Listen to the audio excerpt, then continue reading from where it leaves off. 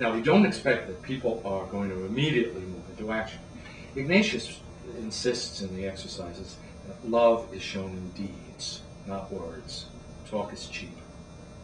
What do you do about it? Well, in terms of action in learning,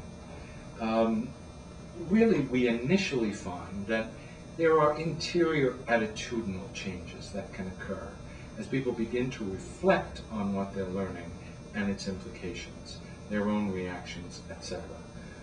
Interiorized attitudinal priorities, values, etc., which can result then in time in external choices that really make a difference in a person's life. This doesn't occur immediately, but over the course of our learning, it certainly can and should have an effect if we're effective in terms of what is being presented and the way in which we're presenting it.